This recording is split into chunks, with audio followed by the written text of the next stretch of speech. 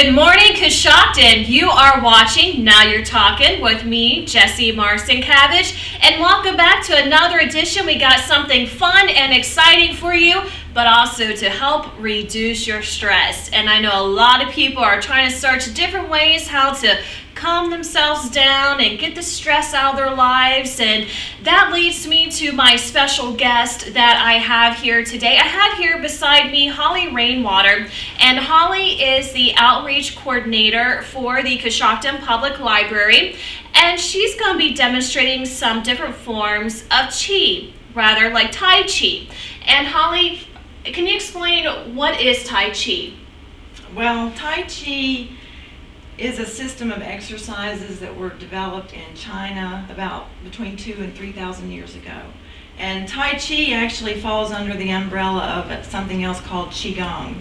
And Qigong is really what I practice. It's easier than Tai Chi. Tai Chi takes a long time, a lot of years to learn, but you get just the same amount of benefits from Qigong. Why would somebody want to use Qigong? Well, I encountered Qigong because I was having problems with stress. They say about 70% of doctors' visits you can trace back to stress, and that was true for me.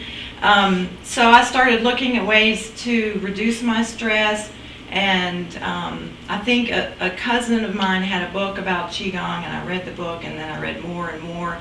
Everything I know, basically, I've learned from books and DVDs and videos. Which is a good selling point for the library. That's where you get everything else from the library. I always tell people, you can come to the library and learn anything. I enjoy movement. I have a background in dance, and I like to exercise. And so Qigong is a way that you can move, and you're using your body, but you're also relaxing at the same time. Is there a certain time during the day where you would use Qigong? I guess when you see Tai Chi being performed, it's normally in a yard in the morning. Right. Yeah. Is that like the peak time? Well, to use they say the best time is in the morning, but any time you do it, it's helpful. And in fact, I kind of do Qigong all day long. I get up in the morning and I have a little routine that I do. If I'm not working, I go outside beside the herb garden and practice my Qigong. The other morning, my husband was leaving for work, and I was out there, and he's like, "Bye, dear." He's kind of used to me. But in the morning is a good time because the Qi is fresh. Qi is life energy, and in the morning when the dew and and the best place to do it is outside on the grass. But I've even gone back in the small meeting room at the library where nobody is. When I need a stress break, I can go back there and just kind of breathe and center myself. So it is something that people can do in their office if they right. have space in their office or in their building. If there's somewhere where they can retreat to, right. They can definitely do it there when they're sensing high levels of anxiety or stress. Right. And like you say, in China, you'll go out in the parks in the morning and see lots of people doing this, and they do it in the schools.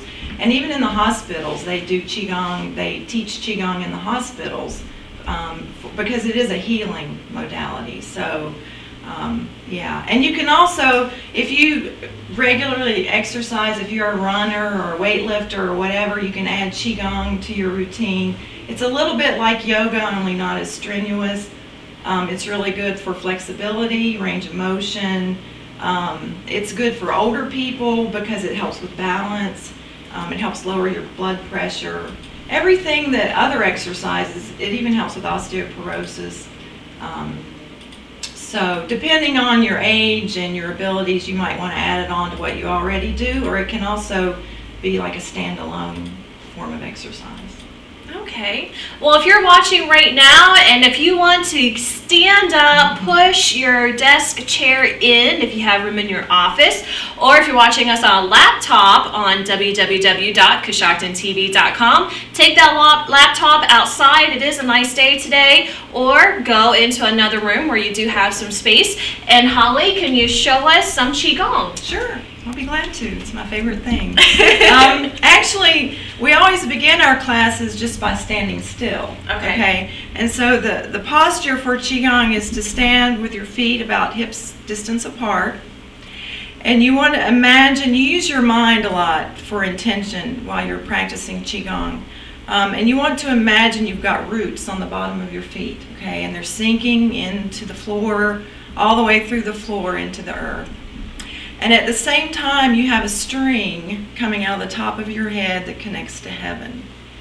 And so if you can just imagine the string lifting your head and your roots on your feet sinking into the floor, it helps to create space in your trunk for your internal organs. I can feel that. Yeah, yeah. And then you just want to make sure that you're relaxed. You're standing straight, you're erect, but you're relaxed at the same time. Your knees are bent just a little bit. And your posture is erect, but you're not stiff, you're not straight. Your shoulders are relaxed. And you can just kind of check in with your jaw, make sure your jaw, we carry a lot of tension in our jaws, our shoulders, and even the scalp. And if you just imagine your whole body just sort of melting and relaxing. You can close your eyes or you can keep your eyes open with a soft gaze. And then if you just put your hands on your belly, right below your belly button. Okay. This is the power center in Qigong. It's called the lower dantian, okay, technical term.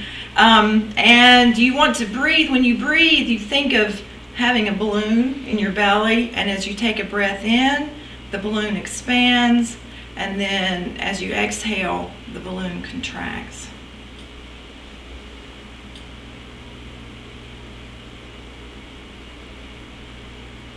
And then after you do these two things, focusing on the posture, the breath, your mind is automatically going to start to relax, okay? And you can enhance that by bringing to mind a pleasant scene, the face of someone you love, your favorite place to go in the mountains or at the beach, and just sort of imagine you're with that person or you're at that place, and that can kind of add to the experience. And then to start the movement, we're just going to lift our arms up in front and then bring the hands in towards the chest and let them float down. And as you bring your arms up, you're breathing in. And then you exhale as the hands float down. And then you can imagine just breathing with your whole body. And then the hands float down. And this is called opening the door, and it's often used at the beginning of a Qigong or a Tai Chi practice. Okay. Another one that we start out with is called rolling the arms. Okay. It's also called monkey swings through the trees. And that's one of the things I like about Qigong. It has these really poetic images. So, and all you do is you start with your right arm, Okay. and we're going to let the arm float back and up and around and over, and then it's like you're smoothing down your other arm, and then we reverse it and go the other way, so you're reaching up and around and smoothing. And as you do this, you can feel it in your hips and your waist. So the focus is on the arms, but really the whole body gets involved with this. And we're breathing in and exhaling and breathing in and exhaling, and then we're just going to let the hands, this is called sinking the chi. Just let the hands float down. Okay. And let's see, one with a little bit more movement. If you stand, this is called horse stance, with the feet a little bit further than hips width apart. And we're going to tuck this arm behind our back like this. And the other arm comes up flat, parallel to the ground, about chest level. And we're just going to bend the right knee and sort of lean over and scoop down toward the floor. And then we just repeat this. This is called sweeping the water. And so we inhale and we exhale. And then we'll do one more. And exhale. And then we're going to reverse and bring this arm back and this arm to the front. And we're going to we'll just do a couple on this side.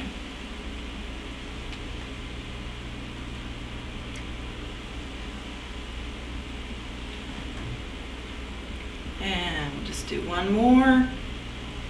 And sweeping, and then coming back to the center, and then sinking the chi. And I like that about Qigong. Each movement you end before you go on to the next one. Okay. Do we have time for another? Sure, let's do it.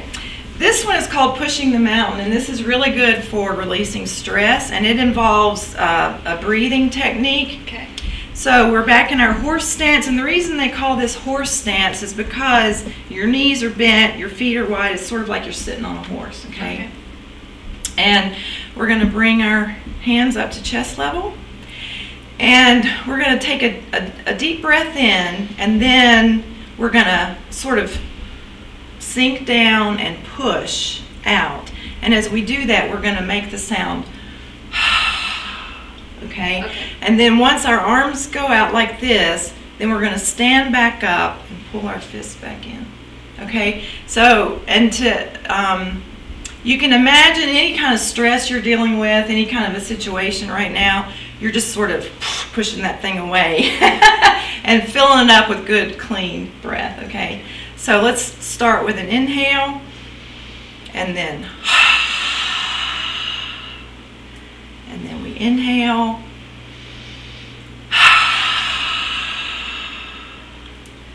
And inhale.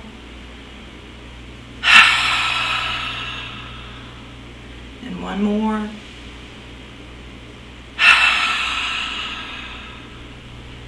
And then we step back together and we sink the chi. Okay? Nice. Let's do it. Yes. Okay, this one is called Drawing the Bow. I feel all great. Okay. Mom, going to run 5 miles. Okay, Drawing the Bow. This is one of my favorites. And you're back in horse stance. You can turn your feet out a little bit if you're more comfortable that way. We're going to be sinking down. And the key about it, you're just dropping, okay? You don't want your rear end to stick out like this. This is a common problem. You're just sinking straight down. And our arms are going to come sort of swoop up to the side, and we get into this position. And it's important that you've got your index finger pointing towards the ceiling. Okay. And then we're just going to draw the bow back like this, and then we release it, and the arms float down, and we draw the bow back like this. And release, and draw the bow, and release, and draw the bow, and release. Okay, and then we'll just step back and sink the chi. Now, another thing about Qigong is that the traditional Chinese medicine looks at the body differently than we do, and so they would say that exercise is good for your lungs and your large intestine. The arrow one? The arrow one. Because the lung meridian runs from here and down and off your thumb. The large intestine meridian runs up the arm and around the nose. And pointing this finger straight up like that helps to activate that, the large intestine. This one that we did, the water sweeping, that's good for the kidneys, both because of the water imagery, but also your kidneys are here. And so that's one of the things about being mindful when you do Qigong, is that you're aware of what you're doing. And I'm tucking my arm back here, I'm holding my kidneys, I'm bringing energy to that area. And then I'm not hurrying, I'm taking my time. The point is not to do 10 donkey kicks and then 15 push-ups. I'm just in this moment, I'm doing this movement, and every phase of that is important.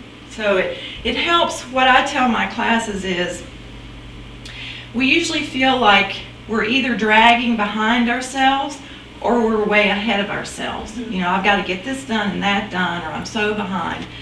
And when we step into that space of Qigong, it's like now my mind, my body, my spirit, my heart, we're all together in the same place at the same time. Right. So that's really where the stress release, the body movement helps, the breathing helps, but it's also that mental focus, which is a little bit different than what we're used to. If somebody wanted to know more about Qigong, is there a class coming up at the Coshocton Public Library? We are finishing up a class. I do about 5 sessions a year, and each session is about 6 weeks long.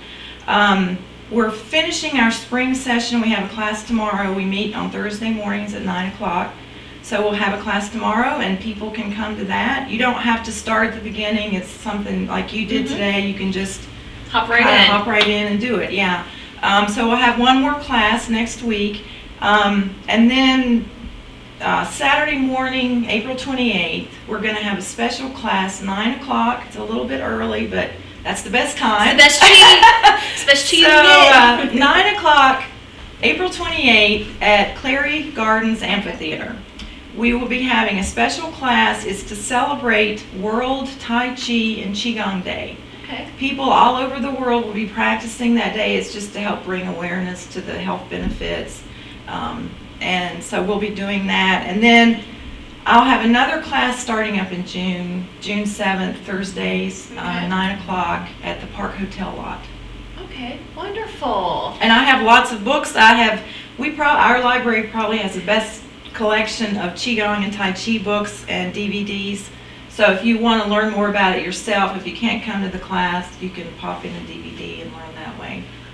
Okay. It's definitely great resources for you to have for Qigong working at the Coshocton Public Library. Well, definitely, thank you so much, Holli Rainwater. She's the outreach coordinator for the Coshocton Public Library. I love that. I feel de-stressed. I feel great. How about you? Now, you can watch this anytime, so definitely get your laptop out, go out to the front yard tomorrow morning, and do some Qigong. Now, if you have any suggestions on talk show guests you would like to see here on CoshoctonTV.com, email me, Jessie, Jessi, at CoshoctonTV.com. And also, don't forget, if you have a YouTube channel, definitely let me know your channel name is, and I'd love to pull off some videos off your channel to put on CoshoctonTV.com. So definitely help me help you make CoshoctonTV.com your Coshocton's online TV station. Thanks for the morning. I'm Jessie Marcinkiewicz with CoshoctonTV.com.